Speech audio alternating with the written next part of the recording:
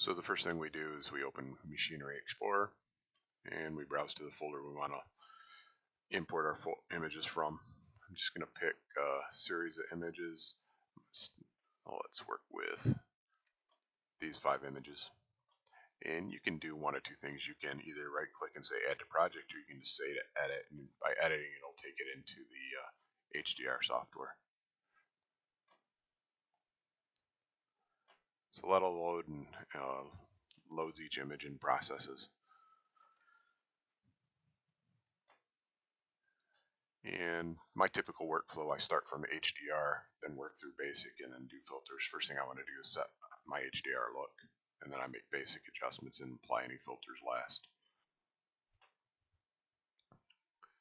So those are about loaded.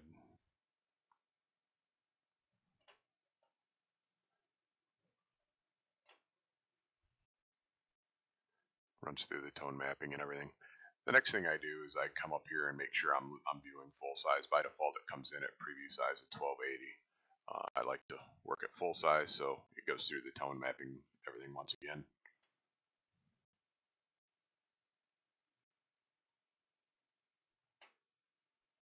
And I work at full size, so that way when I save the HDR, it doesn't save it as a smaller size, because the save is based on your view size. And I know I have full size based on this icon here. It shows that I'm looking at it at full size. So the first thing I start with, I work top down. I work from image, and I say always turn on noise reduction, remove chromatic aberration, and then I turn on align images and remove ghosts. So as you see, every time I make a change, it goes back through a loading. It's doing that because of the align images and remove ghosts. I have another option here that I could use contrast detection or edge detection. I just typically stick with natural HDR. I don't hardly ever use the other two.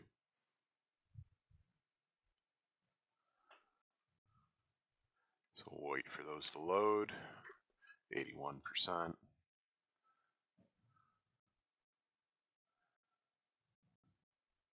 Now it's going through the align.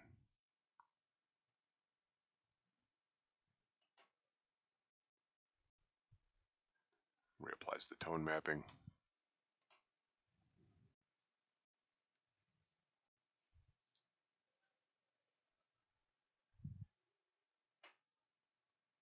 Okay, so now we've got our full-size image. Everything's up to date. First thing we do is we look at the contrast. I believe by default it's set to this 4th option. If I jump down, I can see the impact. These are fairly quick, so it's not too bad on adjusting those. And if I go extreme, wait for that to update. It's really crunchy at the highest setting. So for this image, I'm going to just take it back down to the 3rd setting. It's a little dark, but we'll clean that up. You can then, once you apply one of these presets here, you can choose a strength and adjust further. So if I bring up the shadows a little bit, actually bring up the lights a little bit, looks a little better. If I was burning out my whites and I saw that in my histogram, I'd turn on overburn. I'm not. One thing before I go any further, I should mention there are presets. So if you don't want to start from 0, you can come in here, pick a preset, and then adjust those.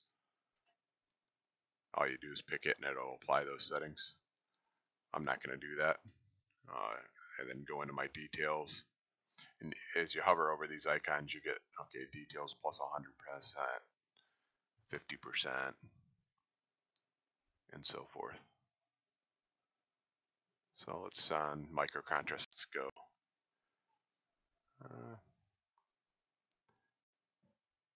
That's way too crunchy for me. So is that, I'm just going to take it back down. And then you can, again, can increase the individuals. Go into smoothing. I like to go usually with low smoothing. You can see what it looks like here with large smoothing. It's really hard to tell the difference, but on some images it's very obvious. Let's just go with the medium. If you want to add any softness to the image, you can do that here. And then dynamic contrast. I'm just going to manually turn this up instead of starting with one of the presets. Let's bump up the overburn a little. Make sure I'm not killing the water. So now that I've done the HDR panel, I jump into the basic. Here I can adjust my white balance. By grabbing this here, you can see the color change. I can also pick this and tell it I want that to be white, and it'll white balance it based on that. I can go back to the predefined white balance. Maybe I want to bring that down just a little bit that way. I can also adjust my brightness of the image at this point. Bring up the contrast a little. See what the black point does. On this I've got too deep of shadows already. Might bring down the whites just a little bit. And saturation's a little hot for me, so I'm just -4 on that. So then I'm going to go to my filters, start from the top. I can adjust each individual channel, red, green, and blue. Change the gamma of them. For this one, I'm going to leave that alone. Luminance mixer, color gradients, 3D LUTs. You can actually browse to a LUT file if you have one and apply it. And here I can change my colors. And so for this one, I'm going to go into my saturation. When I pick a point over here, it's going to put a point on my curve. So let's try to get one of these greens. You see it comes over here in the greens, and then I can adjust that up or down. So I'm gonna bring those down a little bit so it's not too over the top HDR-ish. If I come back over here and pick another color, say maybe one of these browns, which shows me that's in the red-orange spectrum, I can bring those up a little bit. Not too bad. Let's see what my blues here, by picking in that water, I could really impact that water and make it have a blue hue to it, which I don't mind a little bit here. I'm going to just leave it about there. You can also adjust the individual hues. You can adjust your sharpness. I'm going to apply some sharpening to this image. Bring up my radius and the threshold. And if you want a vignette, you can do that here. Adjust all the settings down here. I'm just going to leave it at none. And then watermark, which I don't have anything.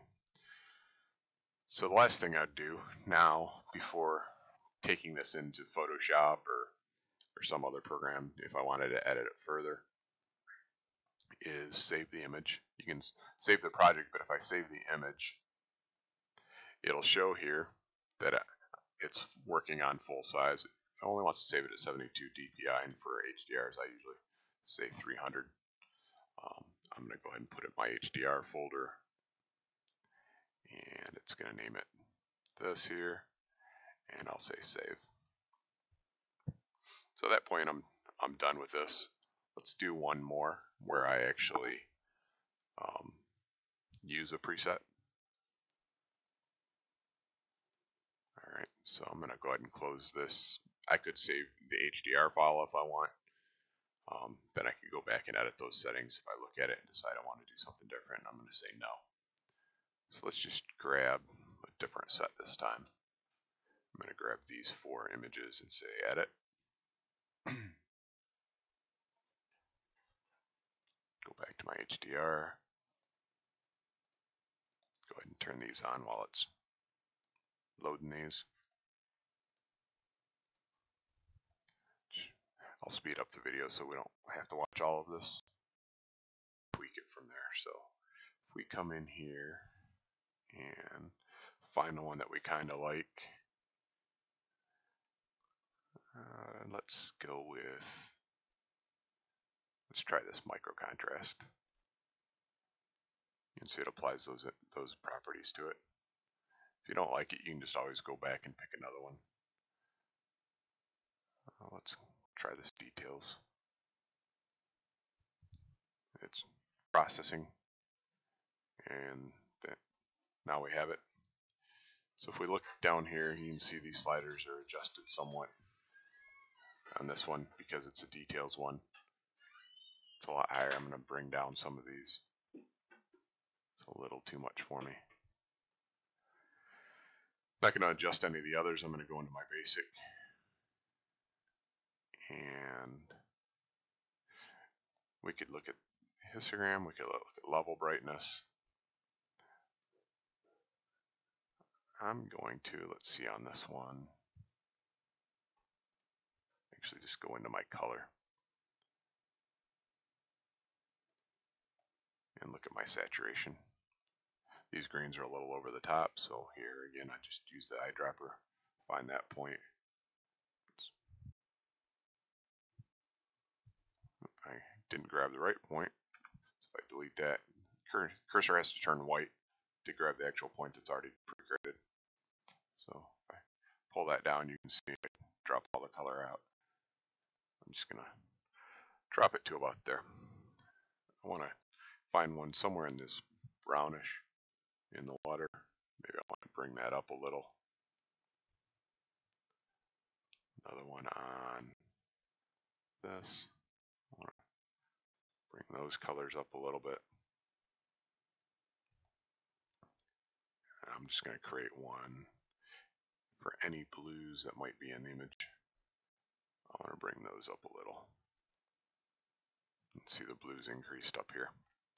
If I hold my right mouse button down, I'll get the original image versus the final. All I'm doing is pressing my right mouse button and releasing so I can get a preview. And again, at this point, I can crop, I can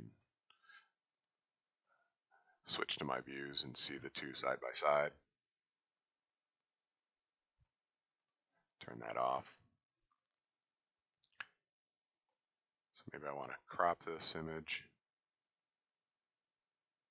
bring that down a little, lose a little bit on the bottom.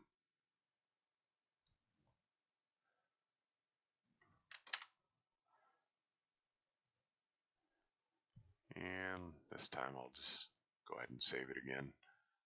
HDR folder 300. And hit save.